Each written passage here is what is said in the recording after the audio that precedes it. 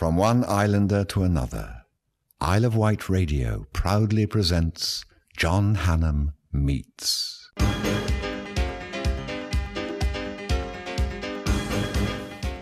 Welcome to another John Hannam Meets, and I'm so thrilled today to be at the Duke of York's Theatre in London with one of my favourite actors, Roger Allam. Delighted to meet you. And you, John. We're going to talk about The Moderate Soprano in a few minutes, which I've just seen. Very an emotional show. Loved it. Moments of high drama and then really sad moments at times. Yes.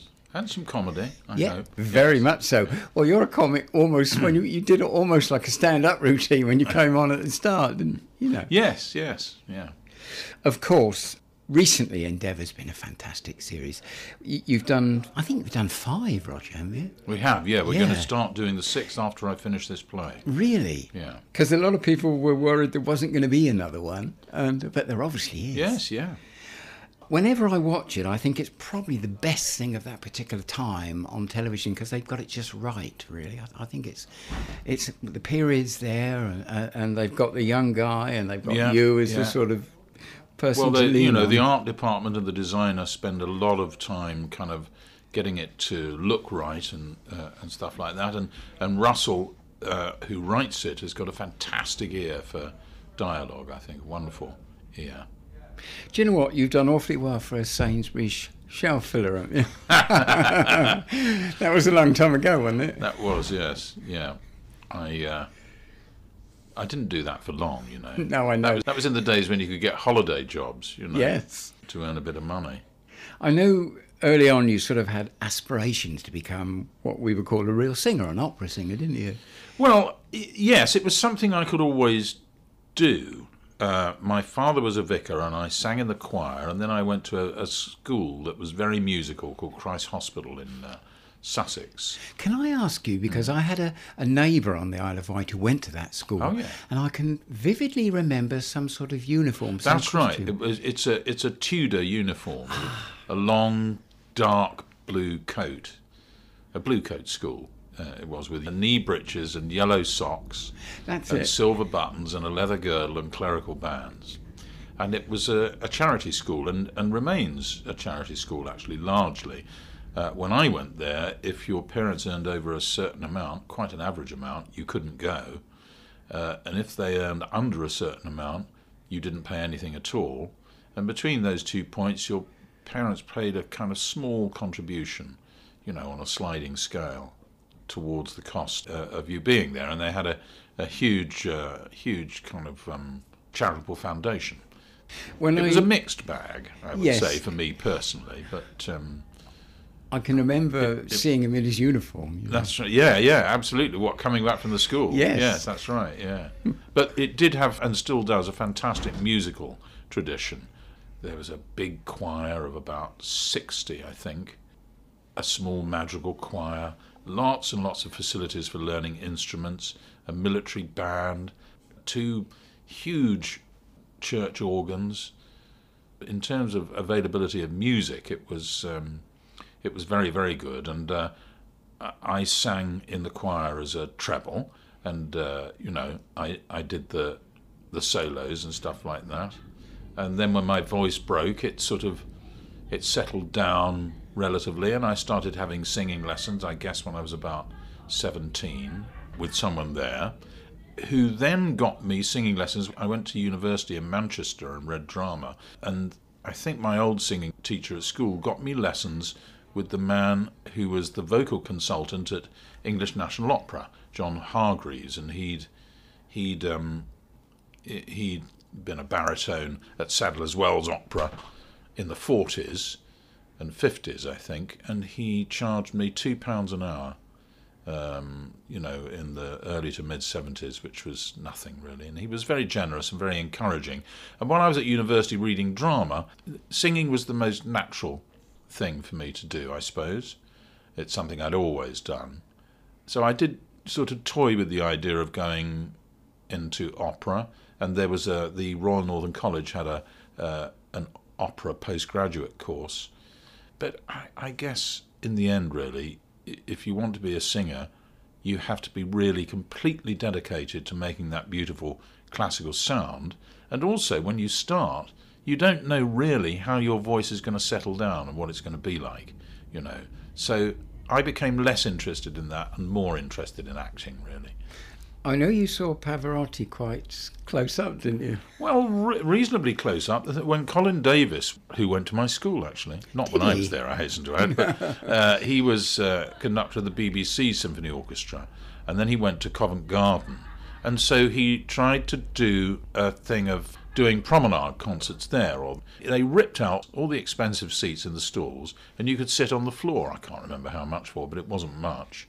And so I saw Pavarotti, I can't remember who else, I guess in about 1975 or 6 or something like that, sitting on the floor, and it was, I mean, just remarkable, and it makes you think, well, if I knew I could have sung like that, then, you know, maybe I'd have gone for it. But you know, to be in the same room as Pavarotti when he was in his sort of young maturity then, with the flexibility of youth and the weight of maturity, and when he hit a high C, it literally would take your breath away. I mean, it was quite extraordinary. He sort of got more people interested in opera, didn't he, because of his fantastic voice and that World Cup wonderful theme. Personality as well, Yes. I think, really, yes. He kind of popularised it by, you know, the 3 tenors and the solo at the World Cup and things like that, yes, yes. You saw a book in a library, didn't you? You read a sort of a book which, in a way, kind of lent you towards acting, was that? That's true. At school, at Christ's Hospital, in the library, I think it was called the Dominions Library, but I could be wrong. There was a book called Great Acting. I think it was by Humphrey Burton. I could be wrong there. And it was based on a series of interviews done on the telly with, you know, the great generation, Gielgud, Olivier Richardson, you know, Michael Redgrave and Peggy Ashcroft, Edith Evans, Sybil Thorndike. And I devoured this book. I think also at school, there were not only school productions, there were also house productions. And the first Pinter play I saw was probably when I was about 13 or 14, was a house production of The Birthday Party. Wow. And it completely gripped me. I didn't have any problem understanding this place that had, you know, an atmosphere of potential violence and rules that didn't seem to make any sense whatsoever. It seemed to me entirely fitting in an English public school, you know.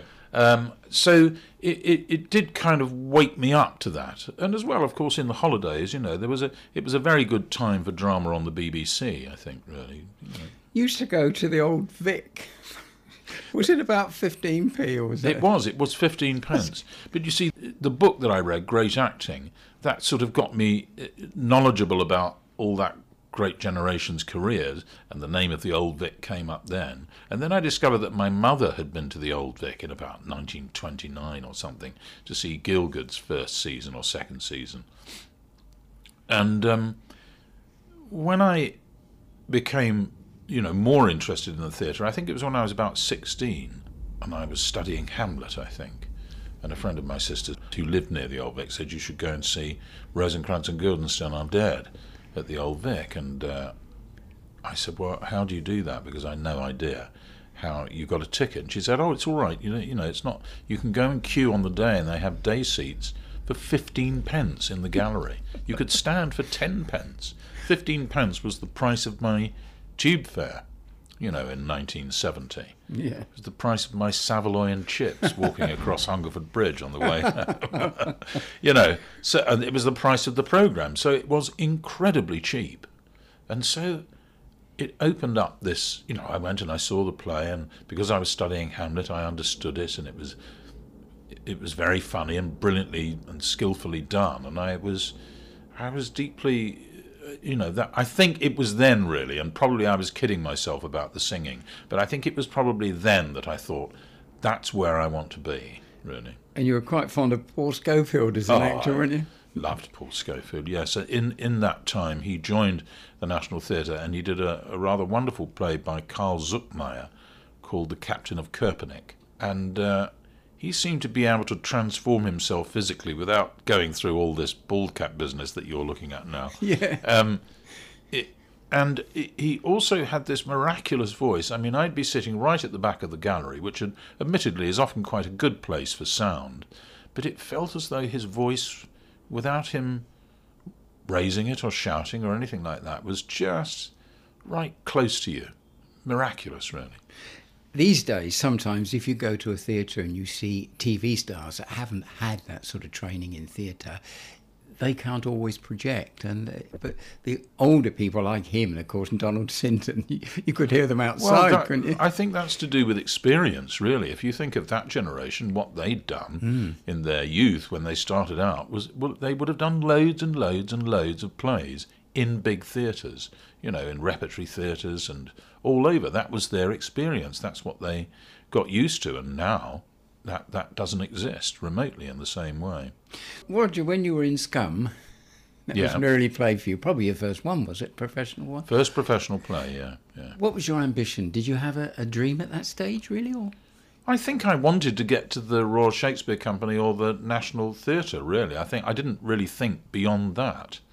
And the woman directing Scum, Sue Todd, had worked at the Royal Shakespeare Company, and we hired their rehearsal rooms for a week, and we did some workshops in there, and we did some sonnet classes and stuff like that, and I taught some how to do some madrigals. So it was all about listening to each other and working with language and stuff like that. So I think that was my ambition then. But I felt, because at university I saw a lot of similar companies to Monstrous Regiment who visited our drama studio, I saw a whole other kind of drama and was very engaged with that. I was with them for 2.5 years. I was 22 when I started, and pretty soon we were having meetings with Carol Churchill about the next play. I mean, it was wonderful. I did bits of lighting and composed the odd song, played in the band, helped with the financial books, things like that. So it was hugely involving, I would say. You were the original Javert, weren't you? Amazing. Yeah. That was 85, was it? That's right, 85 at the Barbican and 86 in the West End, or just around Christmas, 86. It was very long, Roger, wasn't it? Was it very long when you started? It was. It was longer at the Barbican than it was when it moved to the Palace. Yes, it certainly was very long. Yes, what can I say? And often say to people, when people get a bad review, you can always say, well, when Les Mis opened in the West End, all the reviews weren't very kind, but... Well, there were some that were very good. They were mixed, but there were a lot that were very suspicious of the Royal Shakespeare Company doing a musical. So it was very... Yes, you're right, there were some very half-hearted reviews and some bad reviews as well, but it was always absolutely packed at the Barbican and at the Palace. And Princess Di came to see it at the Barbican, and she loved it, and that was, of course, a lot of publicity at the time. And then she came again to the Palace and brought Charles, and that was a huge amount of publicity again, because I think when we moved into the West End, Cameron Mackintosh was quite nervous about whether it would really run, or what. But it just, honestly, there wasn't an empty seat in that 1,500 seat theatre for the whole time I was there. I thought that's what the West End was like, I'm Vanilla Fielding, and whenever I can, I listen to John Hannam Meets. Currently, I'm in the West End, actually, at the Duke of York's Theatre, backstage with Roger Allam, who's currently appearing in The Moderate Soprano. In a way, I look on you as a theatre actor who, in a way, has been lucky with TV, because you're very much a theatre actor at heart, aren't you? I am. I mean, I guess less so now, but I still try and do a play a year, I try and do that because I like to keep my hand in, I like to keep practising. And I guess I wouldn't feel quite like a proper actor unless I could still do a play fairly regularly. But I do hugely enjoy doing film and television work as well. And of course, I'm an oldish father and I've got youngish sons, so I need to earn some money, I know the feeling. Were you in an ITV playhouse quite early on in your career? one called Out of Sight, Out of Mind. Do you remember that? Yes, that was ATV. It was 1981, I think, yeah. I don't really remember much about it. It was just before I joined the Royal Shakespeare Company. Was it? It was a one-off play. Was that live then or not? Oh, no. No. It wasn't live, no. A lot of it was made in a studio, with multi-cameras, those cameras that look like Daleks moving around, Moving into the 80s, late 80s, you did lots of sort of TV movies, Ending Up and Who Bombed Birmingham and things like that. You did quite a few of those, didn't you? I did a few of those. That's when it sort of started in the very late 80s. But I was always attracted back to the theatre. If I was offered a good role, I couldn't really turn it down, I didn't really start working more in film and telly than the theatre until in the 90s, probably, was it?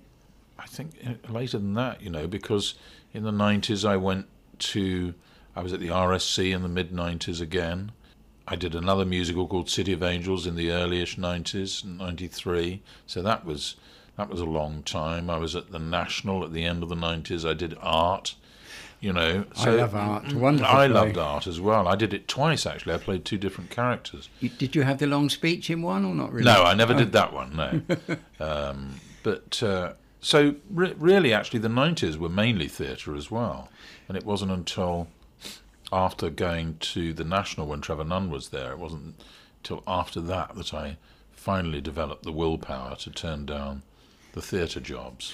Then came sort of The Bill and Morse and Midsummer Murders and Heartbeat and mega series that you went into, really. Yes, but those are just sort of guests, yes. really. You is that nice to go in? Yes, it is. Yes, it's fine. Yeah. But that's sort of bread and butter television, really, for doing an episode of something. Yes. I think. Yeah. Obviously, when you were in Ashes to Ashes, you were... yes, that was a bit more recurring. You were a copper, weren't you? Yeah. And then The Jury, of course. You were a QC in that, I think. That's right, yes. Yeah. And Parade's End was good for you, I guess, was it? Yes, I loved Parade's End, yes. I really did, yes. They call that a highbrow Downton Abbey. Was that a fair comment? I think it's a fairish comment. Is it? Yeah. It's a very complex series of novels, 4 novels, condensed into only 5 hours of television. So you had to be on your toes, I think, to get into it. But it was very high-quality stuff, I think. I loved doing it. There was one particular shot that I had with Benedict Cumberbatch in which they had this huge crane that had to follow us walking around this barracks, and there was a marching band and there were lots of extras involved, and it was hugely... and they wanted to do this big shot all in one. And I think possibly that's one of my proudest moments on film, because we did it in one, and I was talking all the time. Really? And so, we never, So, I mean, it was 3 takes, and it was 3 good takes. I was pretty pleased with that. I bet you were. Yeah. You were in Game of Thrones as well, weren't you? I was, really briefly. Yes. I'd just been working at the Globe, playing Falstaff. So, naturally, after a long time doing that, my bank balance had taken a big, big hit. And so I just got offered this thing, which I never, ever heard of. It was the first episode, and a couple of appearances in another 2 episodes, I think, in the first episode of the first series of Game of Thrones. So nobody knew what it was. No. I didn't know what it was. I didn't know what I was talking about most of the time. But it was fun because I was filming in Malta. So it was nice to go out there. I'd never been to Malta. Do you know what? I've never seen it in Game of Thrones. Oh. Never. It is very impressive, if you can get over the swords and the dragons and stuff like that. It is actually very impressive. It's got very high production values and very high standards of acting. I certainly saw the thick of it. Yeah. Were you into politics at all?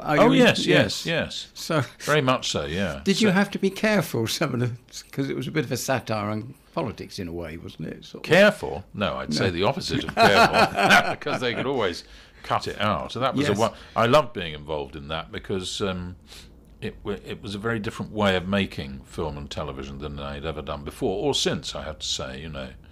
There was a certain amount of improvisation, and there was a certain amount of rehearsal. That's another thing. You hardly ever get any rehearsal in film or television. until just before you're setting up the shot, really. Peter Mannion, I think you That's were in right, that, weren't you? yeah. So fond memories. Oh, yes, hugely.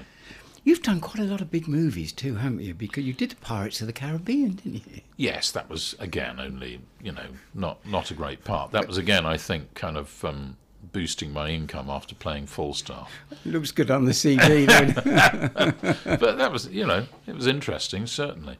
In the mid-noughties, I did a film called V for Vendetta, filming in Berlin, which the Wachowskis were writing, and they were directing the second unit. It was actually directed by a man called James McTague, and the Wachowskis really, really liked what I did, and so they did a film a couple of years later called Speed Racer, in which I was the main villain. And I thought, oh, brilliant! This is it. This is my entree into Hollywood, into Alan Rickman land. I thought, oh, lovely, yeah. But alas, the film did very, very badly. So in the end it wasn't. But I had a fantastic time doing it, I have to say. We filmed again in Berlin, and it had, wonderful American actors, John Goodman, Susan Sarandon, Emil Hirsch, Christina Ricci. Fantastic cast. It was great. I didn't know what The Book Thief was about, but I watched the movie and I enjoyed it. Were you deaf in that? I was, yes. Yes. I was deaf. That was a very strange job because I'd never read it either. I'd never read the book. And, my job was a day in a voiceover studio, being deaf, and just finding the right tone of voice that the director wanted. Mm. Iron Lady. Yes, Iron Lady, yes. That was a big movie, wasn't it, really? Yes, it was. I mean, not big like an American movie, but that was just glorious to be with Meryl Streep, really. Wasn't she amazing? Absolutely fantastic. And also a real proper actor. I mean... Was she nice to work with? Lovely to work with. Absolutely lovely to work with, and fun. No mystique, and would do all her reverses. Do you know what I mean? Yes. She'd do all those, which, I've never worked with anyone who hasn't done their reverses, but one does hear stories of people who just won't act with you when the camera is on you, and you're... So she did all that. At one point, she was lying on the floor with the camera really low, so she could do the scene with me. Wow. Lovely woman. And a wonderful actor, of course. Oh, yes. I think every film she's been in, she's, been marvellous. Yeah. Lady in the Van, that was another one, wasn't it? Yes, again, lovely story, that. A wonderful story, a really fun character, a chance to work with Nick Heitner, who I'd only done one play with, many years ago at the RSC, and also Maggie Smith, Yes. Fabulous. Sort of Downton in a way. She's always been good, but Downton put her into a higher level than ever, don't you think? I suppose so. I don't know, but she has won Oscars, John. I know. Let's not forget. But I suppose I suppose the thing is that it moved her into people's living rooms, and Downton was hugely, hugely popular, and she was hugely, hugely popular in it. So yes, maybe you're right. Yeah. The Missing. Now that was another huge series. It was so nice to see you in a completely different role in that. Yes. Did you feel that was good for your career? Because it was... Very much so. I think the reason I like acting, I've always been attracted to the variety in it and playing different roles. I think, going back to that book, Great Acting, there was pictures of all those great actors in different makeups and stuff like that from their early careers. I've always been attracted to that. I've always been attracted to contrast, so you play one type of character and then the next thing you play you want to be totally different. So doing 5-6 series of Endeavour can make me a little bit nervous that I'm going to get sort of backed into a corner, if you know what I mean. So yes, the opportunity to do something very different always appeals to me. So DCI Fred Thursday, then. Yeah. Amazingly popular series, quite rightly so as well. Can I ask you, because you always seem to, it's never disclosed, but your sort of family, your daughter and your wife, doesn't always seem to be in harmony. Is that a fact? Well, I think it's really? Yes.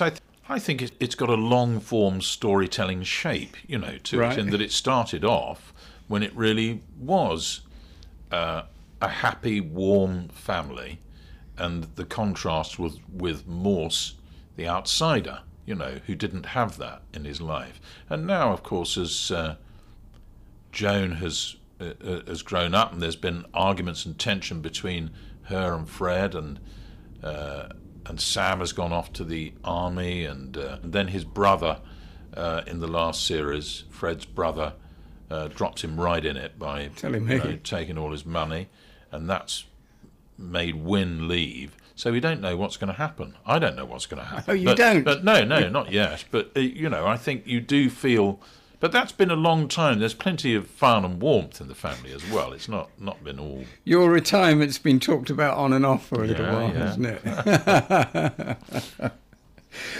Roger, when you look back, you've had Javert, as we said, Brutus, Jack Worthing, Macbeth, Hitler, Falstaff, Dr. Jekyll, Prospero, just to name but a few. That must have exceeded your wildest dreams, because there's such a wide variety of characters you've played, really. I don't know whether it exceeded my wildest dreams, really. It's just what I've always wanted to do, and so playing very different things, again, going back to that book and seeing those great actors of the past playing loads of different things, I thought, that's what I want to do too, and I've been lucky in that it, you know, quite a lot of that has happened. Roger, I think you've won a few Olivier Awards, haven't you? I have, yes. I've been lucky there, yes. That's always nice. It's not the be-all and end-all of things, but it is very nice, yeah. It must be good for a career if you're nominated or if you win an award. I suppose so. I think it's good within the profession. It's not like, I think, winning an Oscar. If you win an Oscar, then, you know, suddenly lots of film companies are after you, and your price goes up. That doesn't happen with Olivier Awards. So just before we finish, we want to talk about what you're currently doing, but sort of future-wise, have you got any dreams, any ambitions, or are you happy just to keep working? I'd just keep on, keep at it, and see what comes up, and hope that it still does come up. Can I just ask you about your family? I know you've got two. Your wife's an actress or an actress? Yes, and a writer, yeah. Does she still work? Yes, she does, yes. Do you ever work together? We had a brief scene in Endeavour. She guested in Endeavour in the last series, yes. She played a rather racist hairdresser. Oh, right. That's the only time we've worked together. Wow. And are your sons interested in the theatre? Oh, yes, I think they probably are, yes. Or in some way in that direction, certainly. Right, let's come right up to date then. The Moderate Soprano. I have been to Glyndebourne to have a look around, and it's a fantastic place. But beautiful. Your take on it, because it's got everything, this play, I think. Yes, I mean, I was attracted to it, first of all, at the very top of the first page, when we did it originally in Hampstead. But when I read the play, it said, John Christie comes on, he's short, fat, bald, and wearing lederhosen. And so instantly, in one way, I thought, I've never done that before.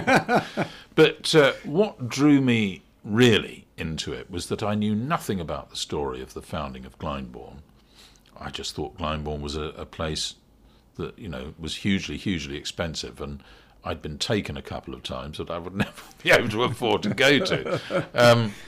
But one, he's the most extraordinary man, and John Christie, and reading about him and getting to know what he did, I genuinely came to love the man, I have to say, for his eccentricity, his extraordinary will, and also his great generosity, both practically and generosity of spirit.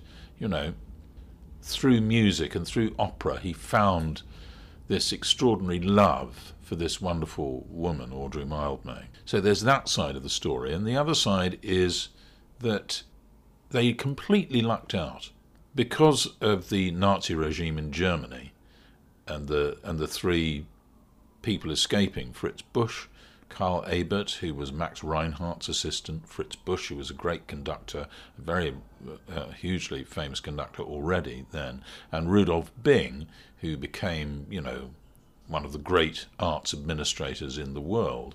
They actually, at that stage, because those three people were escaping Nazi Germany, got the three best possible people in the world, really, to run their opera house.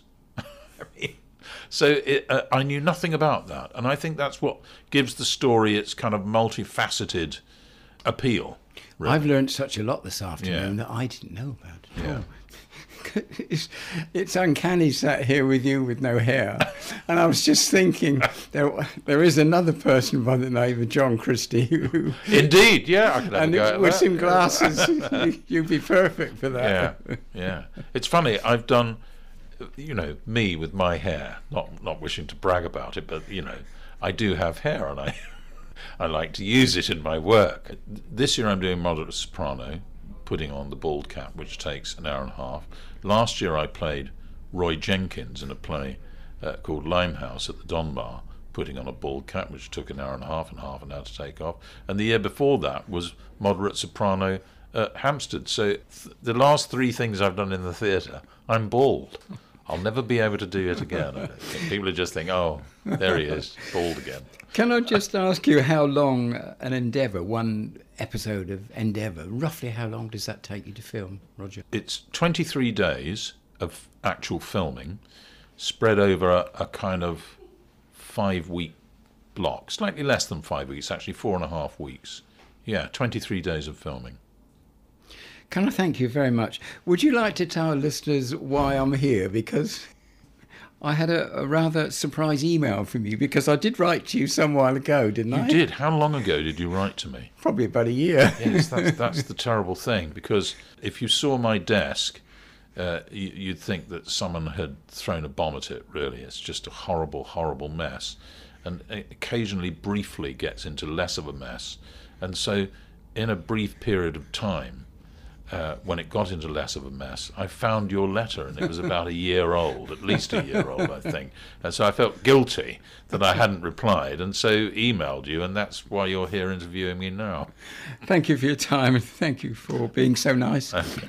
And I wish your career continued success. Thank you. And you're here at the Duke of York's until June the 30th. That's right, yeah. Thank you so much. Pleasure, John. It's great, he's got a swell personality. He meets and greets the stars with such amenity, good enough to make you coming out of the street. John Hannam. That's right. Grateful thanks to Roger Allam. After the show, Roger and I had a lovely cup of tea together, and he seemed to remember coming to the Isle of Wight in the 80s to appear for the Royal Shakespeare Company.